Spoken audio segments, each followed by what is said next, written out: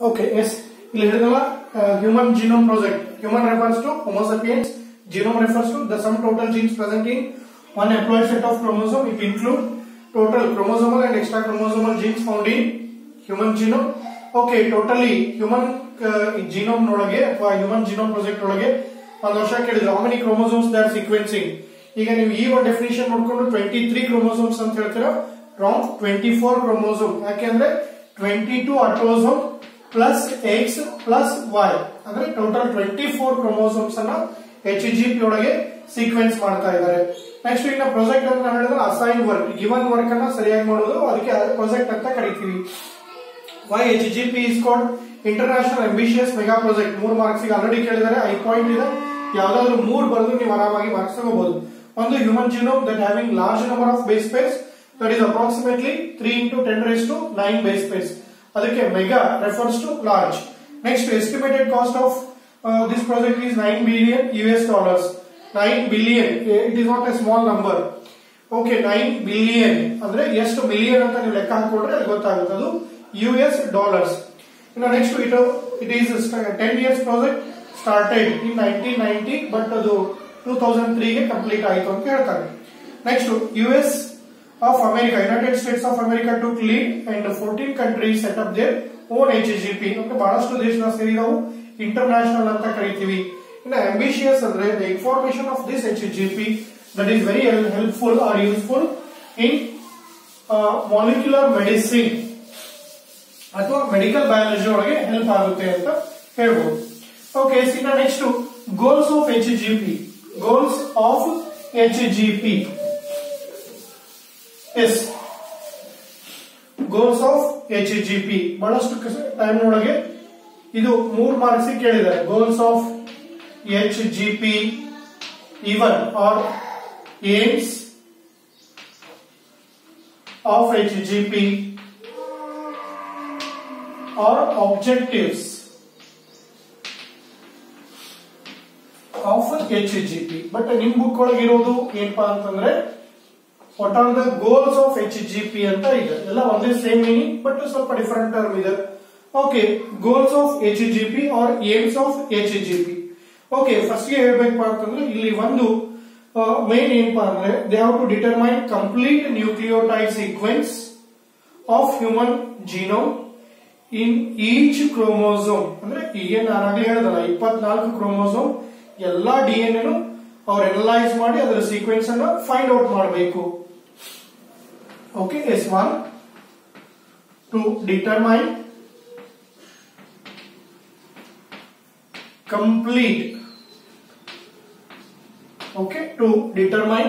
complete nucleotide sequence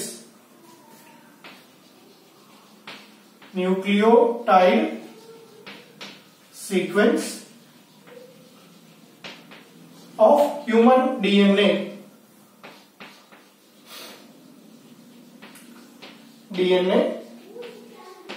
in each chromosome.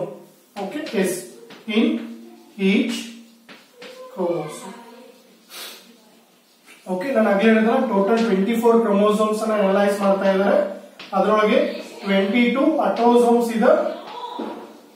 S, 22 autosome ಮಾಡಿದ್ರೆ ಇನ್ನ 22 ಮಾಡೋ ಅವಶ್ಯಕತೆ ಇಲ್ಲ, ಸೇಮ್ ಅದೇ ತರ ಇರುತ್ತೆ. Plus X ಅಲೋಸೋಮ್ plus Y, total 24 chromosomes ಅನ್ನ ಸೀಕ್ವೆನ್ಸ್ ಮಾಡ್ತಾ ಇದ್ದಾರೆ ಅಲ್ಲಿ HGP ಒಳಗೆ. ಓಕೆ, ಟು ಡಿಟರ್ಮೈನ್ ಅಂದ್ರೆ ಇದು ಒಂದು ಮೇನ್ ಏನಪ್ಪಾ ಅಂದ್ರೆ ಏಮ್ ಅಥವಾ ಆಬ್ಜೆಕ್ಟಿವ್ ಅಥವಾ ಗೋಲ್ಸ್ ಅಂತ ಹೇಳ್ತೀವಿ. ಯೂಶುವಲಿ ನಾನು ಹೇಳಿದ್ರೆ ಯಾವುದೇ ಒಂದು ಪ್ರಾಜೆಕ್ಟ್ ಅನ್ನು ಒಬ್ಬರಿಗೆ ಕೊಟ್ಟಾಗ ಅಥವಾ ಒಂದು ಕಂಪ್ನಿ ಏನೋ ಕೊಟ್ಟಾಗ ಅದಕ್ಕೆ ಕಂಡೀಷನ್ಸ್ ಹಾಕ್ತಿವಿ, ಟರ್ಮ್ಸ್ ಈ ತರ ಇರಬೇಕು ಅಂತ ಹೇಳಿ. ಅದರೊಳಗೆ ಅದೇ ತರ ಇದು ಒಂದು to determine complete nucleotide sequence of human DNA of each chromosome. Okay, next identify all approximately 20,000 to 25,000 genes in human DNA. ಅವರು ಹೇಳಿರ್ತಾರೆ ಒಂದು ಅಪ್ರಾಕ್ಸಿಮೇಟ್ ಐಡೆಂಟಿಫೈ. ಓಕೆ, ಅದು ಅಚೀವ್ಮೆಂಟ್ ಅಥವಾ ಫೀಚರ್ಸ್ ನೋಡೋಣ ಏನೇನಾಗಿದೆ ಎಷ್ಟಿದೆ ಅಂತ ಹೇಳಿ. ಬಟ್ ಇವರು ಫಸ್ಟ್ ಹೇಳಿರ್ತಾರೆ identify all the approximately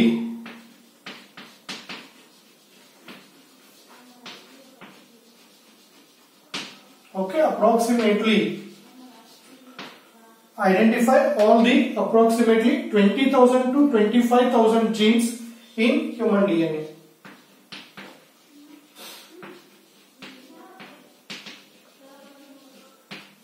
Genes in human DNA. Okay, yes. Human DNA ಒಳಗೆ 20 ರಿಂದ 25,000 genes ಇದೆ. ಅವನ್ನೆಲ್ಲ ನಾವು ಏನು ಮಾಡಬೇಕಂದ್ರೆ ಐಡೆಂಟಿಫೈ ಮಾಡಬೇಕು. Okay, next they have to construct a detailed genetic, physical and functional map. Okay, yes. To construct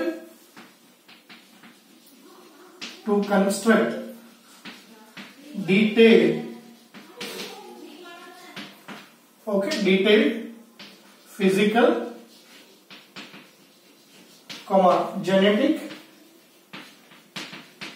and functional map.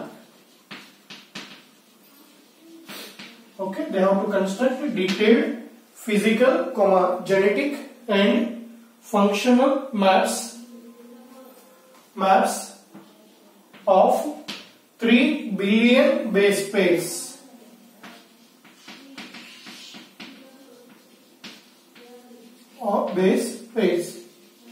Okay, ಸ್ವಲ್ಪ confusion ಆಗಬಹುದು. To construct detailed physical map, genetic map, functional map. ಬಹಳ simple ಇದೆ. Physical map ಅಂದ್ರೆ ಎಲ್ಲಾ jeans physical sequence ಏನಿದೆ ಅನ್ನೋದನ್ನ ಕೊಡಬೇಕು first. Genetic ಅಂದ್ರೆ ಓಕೆ, ಟೋಟಲ್ ಜೀನ್ಸ್ ಒಳಗೆ which jeans are responsible for transfer of character and expression, genetic. Okay, ಇನ್ನ ಫಂಕ್ಷನಲ್ ಅಂದ್ರೆ ನಾರ್ಮಲ್ ಸೆನ್ಸ್ ಒಳಗೆ which jeans involve in which process, which function. ಇದನ್ನೇ ಅವ್ರು ಏನಂತ ಹೇಳ್ತಾರೆ, to construct detailed physical, genetic and functional maps of 3 billion base pairs ಅಂತ ಹೇಳ್ತಾರೆ.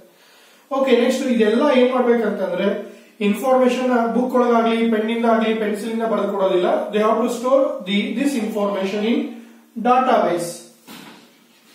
Store this information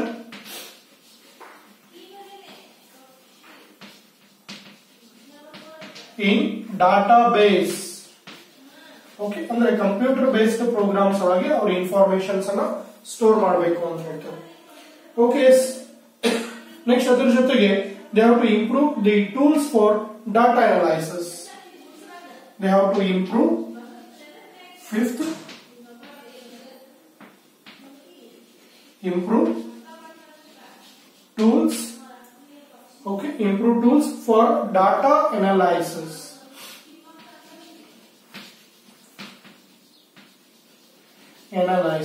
Okay, ಇವು ಏನಪ್ಪಾ ಅಂದ್ರೆ ಮೇನ್ ಗೋಲ್ಸ್ ಆಗಿರುತ್ತೆ. ಇದರ ಜೊತೆಗೆ ಇನ್ನೂ ಬೇರೆ ಬೇರೆ ಇದೆ. ಓಕೆ, ಎಸ್, ಇಲ್ಲಿ ಒಂದು ಅದರ ಜೊತೆಗೆ identification of novel jeans and there function leading to increased understanding of genetic disorders. Okay, yes, identification of novel genes ಅಂದ್ರೆ ಈ ಜೆನೆಟಿಕ್ ಡಿಸಾರ್ಡರ್ಸ್ ಇರೋ ನೋಡಿ, ಸಿಕಲ್ ಸೆಲ್ ಅನಿಮಿಯಾ, ಥಾಲಸೆಮಿಯಾ, ಫಿನೈಲ್ಕೆಟೋನುರಿಯಾ ಏನ್ ಕಲ್ತಿದ್ದೀರಾ 5th ಚಾಪ್ಟರ್ ಒಳಗೆ, ಅದು related identification of novel genes and their functions. Their functions leading to best understand genetic disorders. Okay, yes, to increased understanding of genetic disorders. Increased understanding of genetic disorders.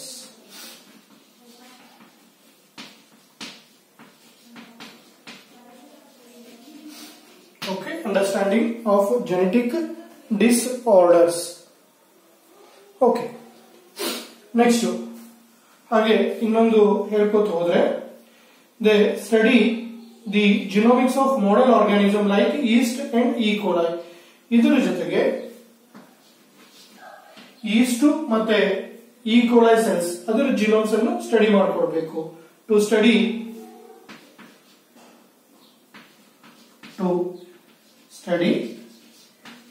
genome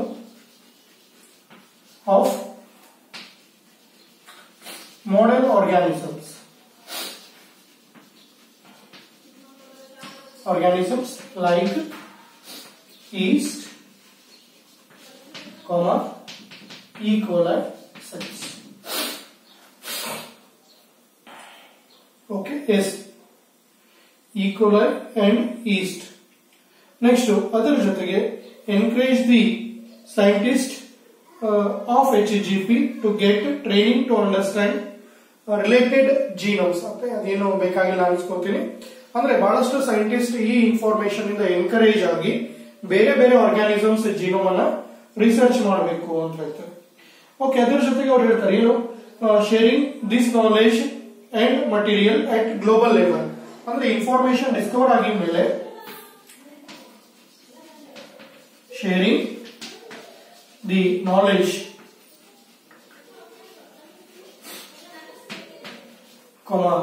and materials at global level.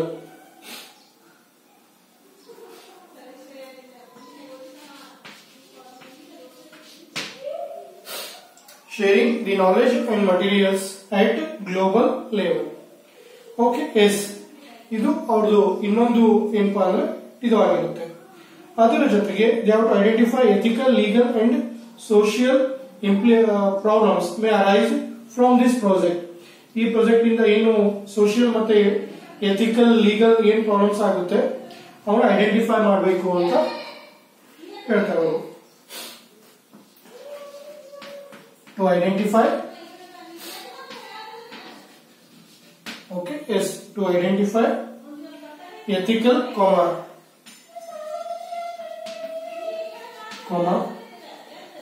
social, legal,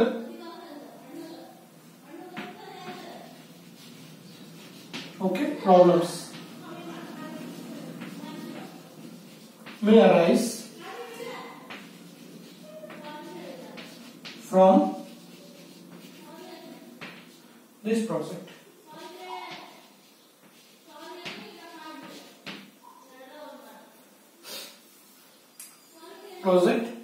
And they have to solve. Okay, yes, ಇಷ್ಟು ನಾವೇನಪ್ಪ ಇನ್ನೊಂದು ಅದೇ ಹೇಳಿದ್ರಲ್ಲಿ used solving the changes, healthcare, agriculture, energy production, environmental related medications ಅಲ್ಲೆಲ್ಲ ಏನಪ್ಪಾ ಅಂದ್ರೆ help ಆಗಬೇಕು ಅಂತ ಹೇಳ್ತಾರೆ. ಓಕೆ,